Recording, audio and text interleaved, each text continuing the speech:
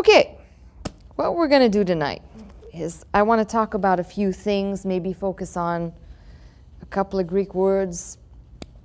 Because I'm really just stuck in an area that I don't want to move away from.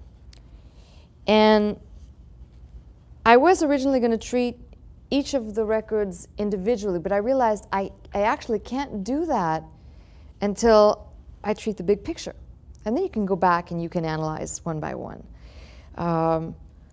So this is what I want to do.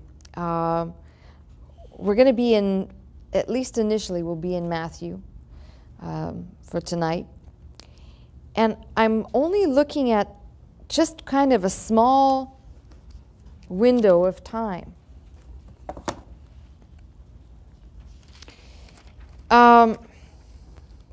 Well, we're going to be camping out for a little while in chapter 26 of Matthew. But let me just make a few observations, which are, you know, you can read by these things, I can quote them, and then you have to stop for a minute and just analyze something. After Matthew 16, when Peter makes that declaration, "Thou art the Christ," everything changes after that. Everything changes after that moment at Caesarea Philippi, where that declaration is made, from things that Jesus said had to happen to essentially winding down to the hours at hand. In Matthew 24 begins the Olivet Discourse, or the Mount of Olives Discourse, if you will. And what is kind of interesting, if you kind of take a bird's eye view from that discourse, which obviously, and then we'll be looking at chapter 26, but beginning at chapter 24, it is somewhat interesting. The disciples are with him, and beginning in that third verse of the 24th chapter, as he sat upon the Mount of Olives, the disciples came unto him privately, saying, "Tell us, when shall these things be? What shall be the sign of thy coming and the end of the world?" And you've got essentially two full chapters of Jesus telling incredible things of a future time, as he's saying what has not yet happened. And if you keep going, you notice there is a complete shift in Jesus' address towards the Jews, towards the nation that he came to his own received him not. There's a shift. And in this discourse, he's now essentially, there's no more talk of grieving over those people. It is basically the meting out of judgment, which is kind of woven in between chapters 24 and 25. You'll find it's just a sorting out of people. After he tells of a future time, you've got the lesson of the fig tree, and then faithful and unfaithful, the 10 virgins, the talents. It's a sorting out of the people of God. And it's kind of interesting because this whole thing culminates, again, in the two categories, the last few verses of chapter 25, when he basically distinguishes between the wicked, those that will go away into everlasting punishment, and the righteous into life eternal. So it's kind of one of those things. If you're just reading the Olivet Discourse, you see the change that has already occurred in Jesus' talk with his disciples. There's no more grieving over a lost nation, no more grieving over his own. He's now basically, the woes have been pronounced, a future discourse has been addressed, and then now we're in the 26th chapter. So I just gave you the background real quick in a nutshell.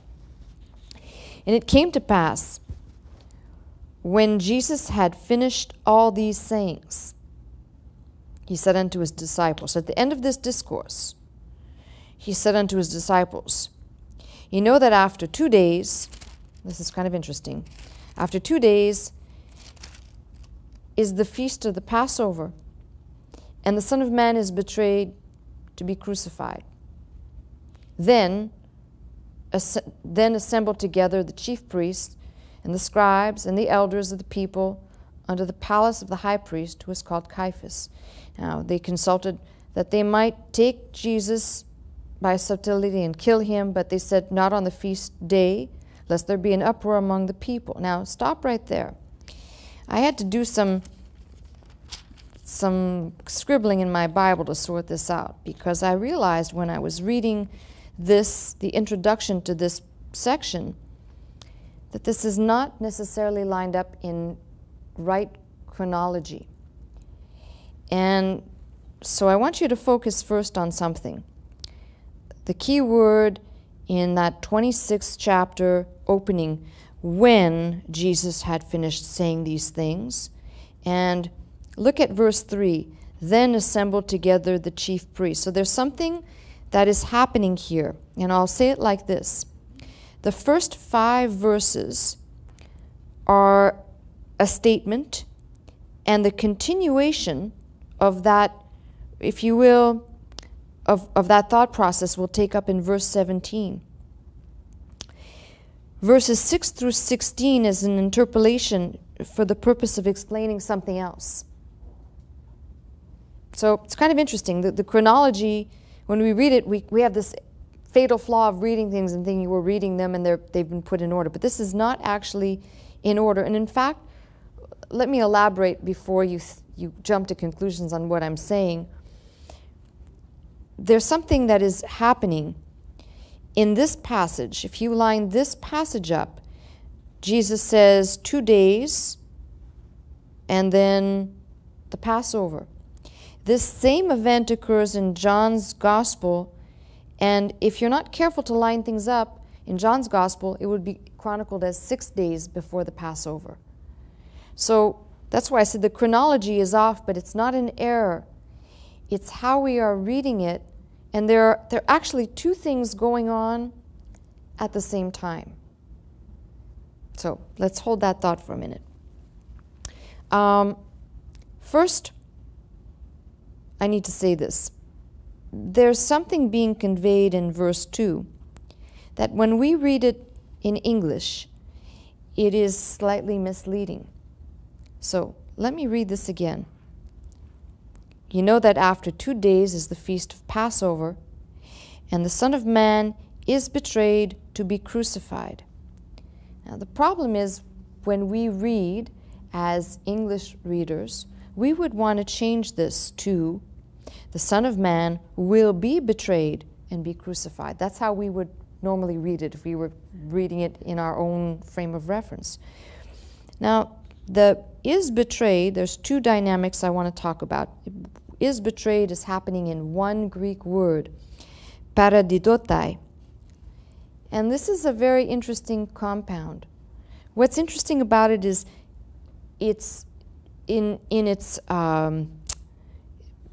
appearance here in the Greek, it is a verb that is in the present tense, but it is also passive. So it's a verb, indicative, stating a fact, present, now, and passive.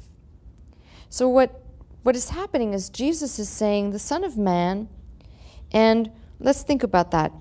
Is right. The King James actually did something good here. Is betrayed. The key thing is that the word betrayed doesn't necessarily convey the whole sum total of what Jesus is saying. Now, let me pause here for a second and abandon this text to help us in the thought process of understanding this Greek word and how it might be helpful to pause right here.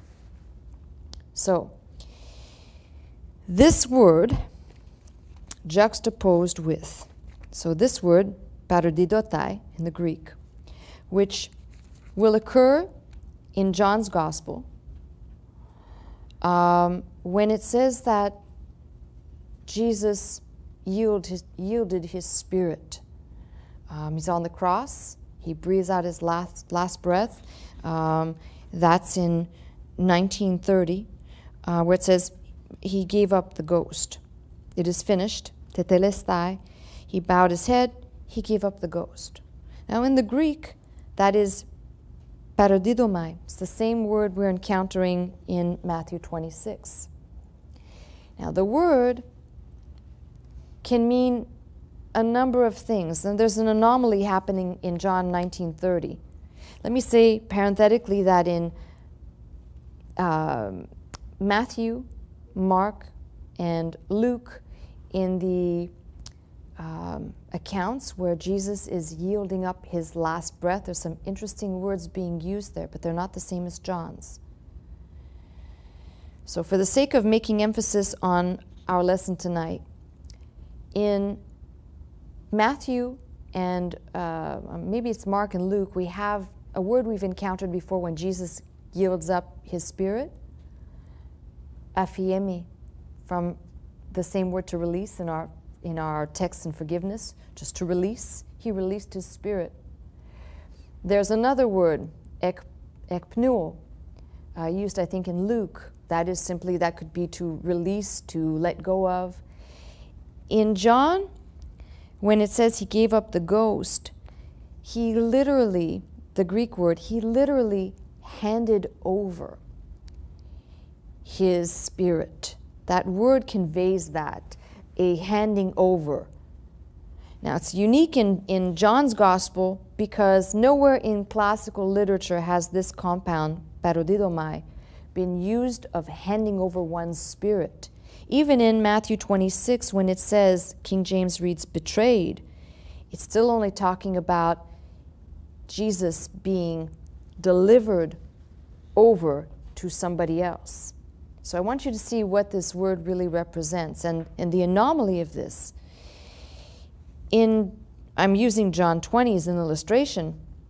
In John 20, the use of this word, and he gave up the ghost, parodidomai, really highlights, especially for John, what John had chronicled earlier in John 10, no man taketh my life, I lay it down of myself. It really underscores, John understood something in his chronicling, in his way of writing, that we can talk about Judas, and we can talk about Pilate, and we can talk about Herod, and we can talk about Caiaphas, but Jesus was in charge of handing over his spirit at the right time. John 20 or 19:30 gives me that ability to state that perfectly and theologically as sound as can be, confirming what John declares elsewhere. So, when you come back to Matthew 26, that same word is being used, parodidotai, different declension, but same word.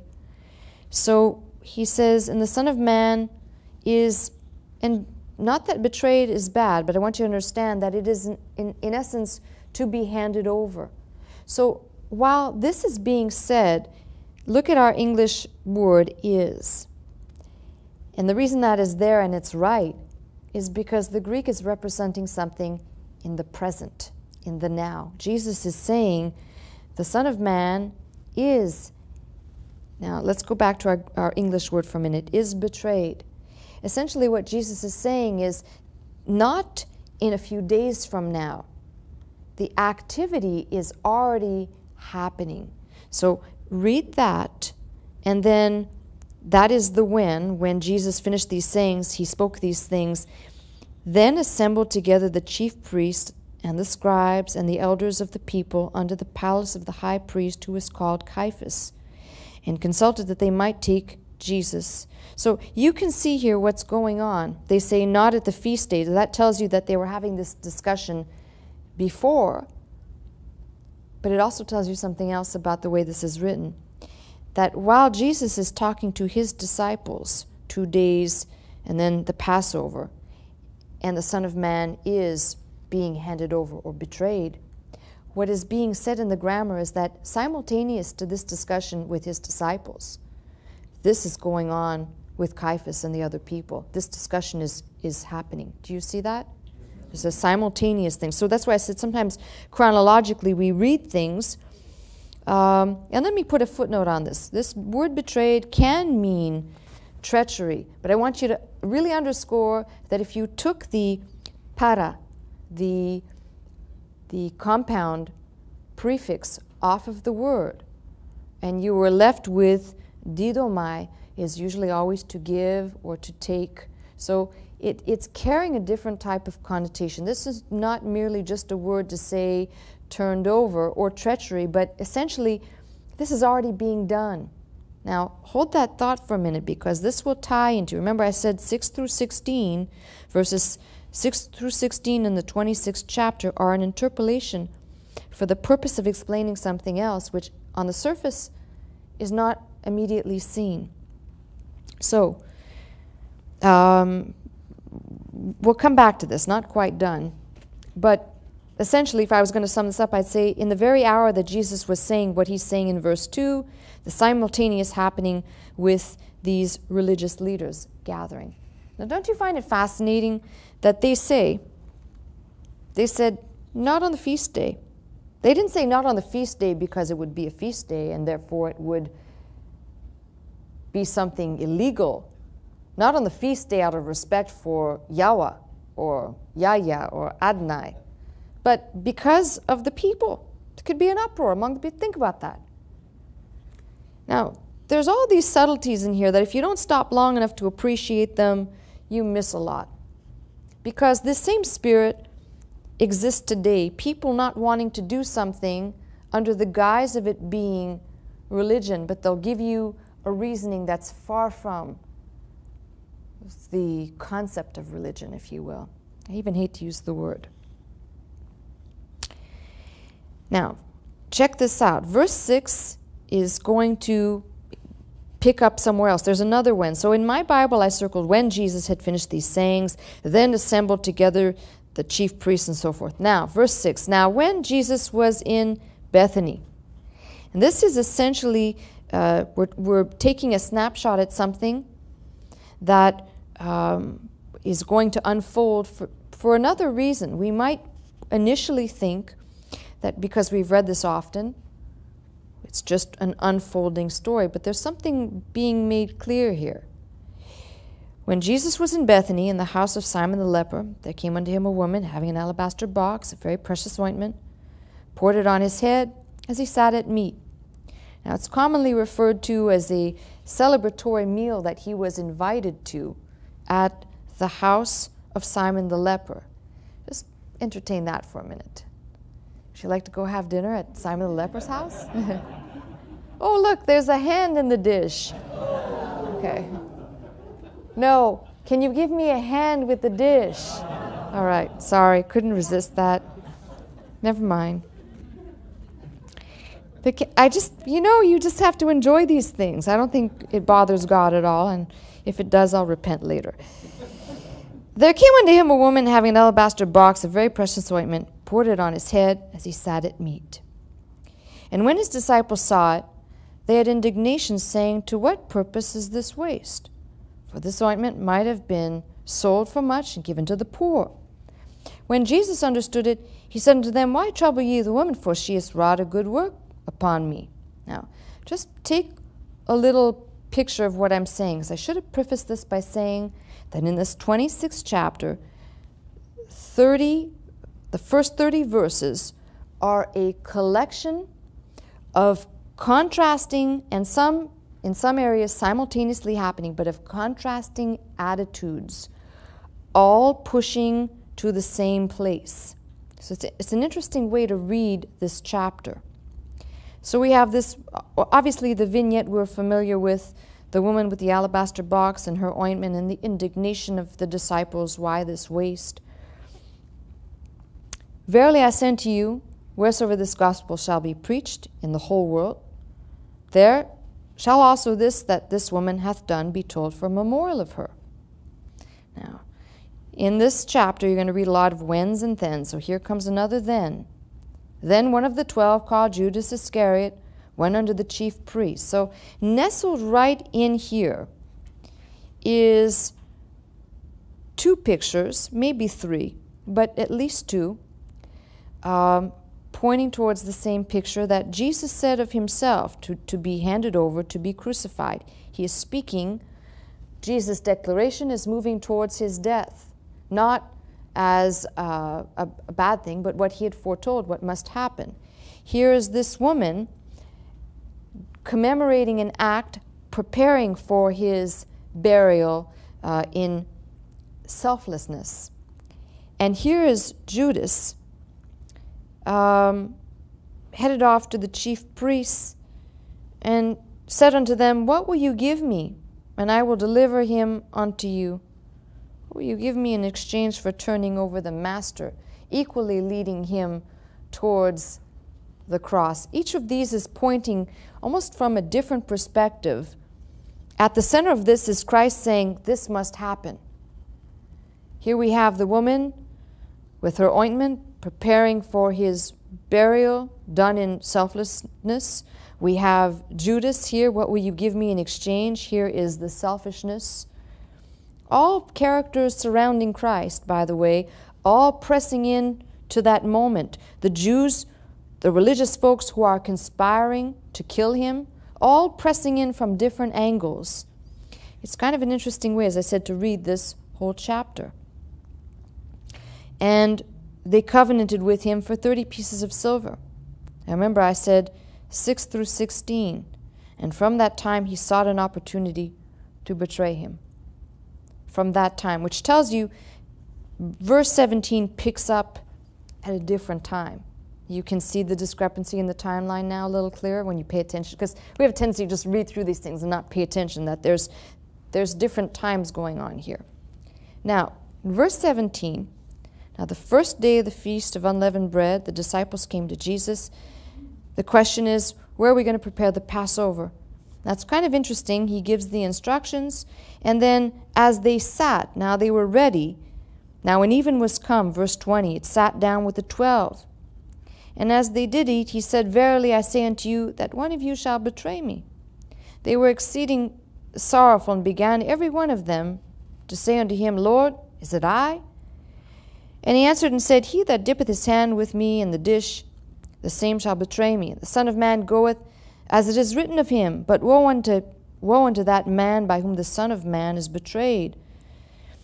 Now read again in verse 25, then Judas, which betrayed him, answered and said, Master, is it I? I just want you to stop for a minute, because I know you're also familiar with this passage, and I want you to recognize something. Incarnate evil, possessing the blood money, and sitting at the table. So you've got a dynamic of a bunch of contrasting pictures here, a collection of these, and we know the rest of it, of course. After all this, Judas goes out and does his deed. But what I found fascinating as I just began looking at this was a couple of things that I'm wrestling with, how anyone could look at this 26th chapter, or any of these, when you start picking them apart, and you realize it's slightly convoluted. If someone was just sitting down to write something, that they would embed these passages like 6 through 16, an interpolation of something. So what was 6 through 16? Explaining about what happened while Jesus was in Bethany at the house of Simon the leper. The vignette here, the interpolation of seeing the woman with the alabaster box and Judas. And if you carry it all through, Judas covenanting with for the 30 pieces of silver, and from that time he sought an opportunity to betray him.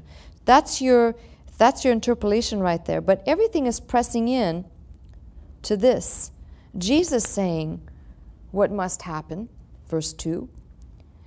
The religious folks conspiring and planning of what must happen in their mind, what they must do. They're all looking at the death. They're all coming at it from different angles. Here's the woman preparing for his burial with the ointment. Here's Judas looking at, how may I profit out of this? And I think the thing that, as I was putting this all together, I realized that there's a couple of things here. One, if a person was just to sit down, why would you insert these interpolations? Furthermore, if you're going to write something, wouldn't you write it out in straight chronological order? If you were fabricating it, wouldn't you write it out in straight chronological order? And then probably out of all this, what I think is somewhat fascinating is I was trying to figure out if, from looking at this, is there anything that I could glean in here that would help me if I was still building a defense, somebody saying, do you even believe this story is true? Well, here's my question. Maybe Jesus could have control over the immediate people around him, maybe including Judas. But for example, this woman coming in, or the Jews, at the simultaneous time that Jesus is saying, this indeed is happening at the present moment, and this is nestled in here, that these are doing this at this present hour, at the same time, you're hard-pressed. It's almost like, how could anybody know to weave this in so perfectly and come out with a perfect story, perfectly told? So it left me scratching my head, but it also did something else. It made me realize that this is still happening today in a different dimension. If you think about it, there are people that are pressing in, but not always for the right reason. There'll still be the Judases that come, and they're still wheeling and dealing, how they can profit off of the church, how they can profit off of. There are people that come and give sacrificially. There are still the people, what I call the religious conspirators, those people that they cannot agree with you, they have to find fault with you, you don't fit into their spiritual likings, therefore. But that's so far removed from what's going on inside of this. Now, take a close look again and you realize something. Jesus is not only saying this is going to happen, but it's down to such crystal clear. Maybe Jesus could get lucky one time and say the third day, and maybe he got lucky and it happened on the third day, that he rose from the dead the third day. But there's so many things internally, and that's why I highlighted on this one Greek word, that it's impossible. 1 out of 10, maybe, that's lucky. 2 out of 10, but every single place where I've turned to analyze the language keeps bringing me back to something. You can look at this book and you can just read it, and then you can pick it apart linguistically, and you realize Jesus is saying things that it's so impossible to be that precise. That simultaneously, as he's saying is, in the present, these people are. It's not that it had to happen in 2 days. They were already working on it already, and the plan, obviously, Judas goes out and conspires with them and takes the money, and he's got the money, and he's actually sitting at the table. Is it me, Lord? And believe me, I've met a couple of those in my lifetime in 10 years ministry, where you just go, oh boy, what if I could only say that? What you do quickly. But I think the thing that I'm gleaning out of this is the language is staggering. Now let me step back a little bit and digress to something I pointed out in the message on Sunday. Those texts of the false witnesses. This is why I said the language is important. The text of the false witnesses. And you have to go to John's Gospel to have exactly what Jesus said, because it doesn't appear in Matthew or Mark. There's something interesting even in those twisted sayings of the people who were saying he's speaking of destroying the temple, Herod's temple. If you notice, I wrote on the board 2 compounds. The false accusers used the word kata. They used a prefix in the compound, kata. So what they were saying was utterly and completely destroy. And if you notice, Jesus, there was no compound when he said a derivative of lucai, to just destroy. And even there in the language, you have to kind of step back and say, no mortal could fudge this one. What they were accusing, what they were saying, he said, which was, we know, false and aimed in the wrong direction, but the words they were using were essentially utterly and completely destroy. But what Jesus was saying simply was destroy. He couldn't have used the compound kata about himself, because what it would have meant is utterly, completely destroy without the possibility of coming back, being resurrected. So it's in the language that you find these incredible proofs where you just have to almost shake your head and say, okay, you know what? I don't care what language you want to read it in, but when you start analyzing even these, and I chose chapter 26 of Matthew tonight, you realize that it is impossible for someone to have fabricated this and the precision of the things that Christ said. And I just pointed out what John records in John 10, where Jesus is saying, no man taketh my life, but I lay it down of myself. So when he talks about being handed over. How do you coordinate these things? How do you manipulate people outside of your control? How do you time being arrested at a right time, where everything will, is it just the stars, everything fell into a perfect place that night? Again, these are all the questions I'm asking, and I'm not asking them to be ridiculous. I'm asking them because if somebody was genuinely saying, well, I don't believe it, and I've met people that just, you know, well, just, you can't believe anything these people say. Well, I'd almost be inclined to say, have sympathy on the English translators, no matter who tried, because they'll never come close to the reality of the precision of the language. And in that moment, you realize, in this 26th chapter, Jesus declares movement towards crucifixion and death. Here are the Jews, movement towards killing him by whatever means. Here is the woman preparing for his death. Here is Judas selling him for his death, betraying him for his death. And all of this is impossibly put together if you analyze the text in all of its grammar, falls into a meticulous place of saying there's no way out of this. You can't paint it any other way.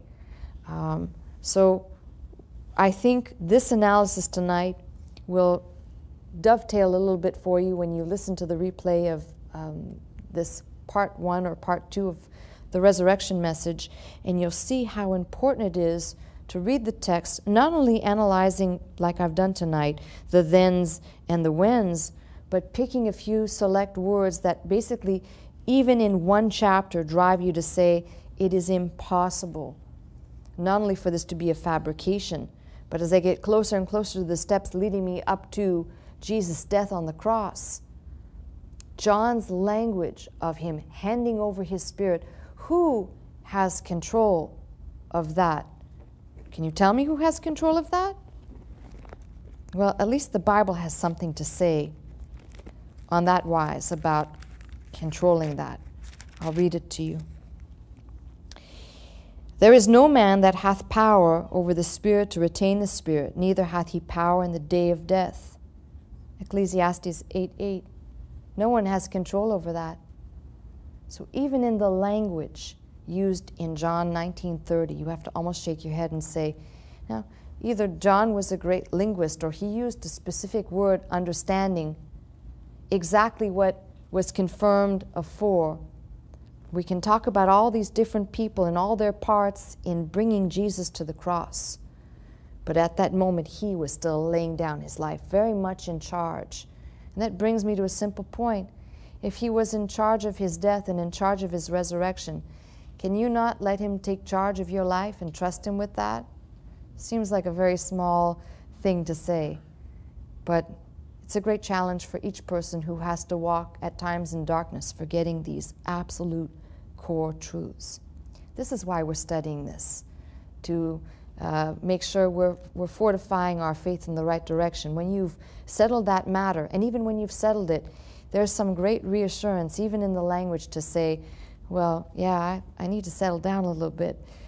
Scripture says, cast my cares upon him because he cares about me, it matters to him. Well, then surely if this is true, then I can cast my cares upon him. I can trust him with my mess and my life and everything else that's ahead of me because he's in control.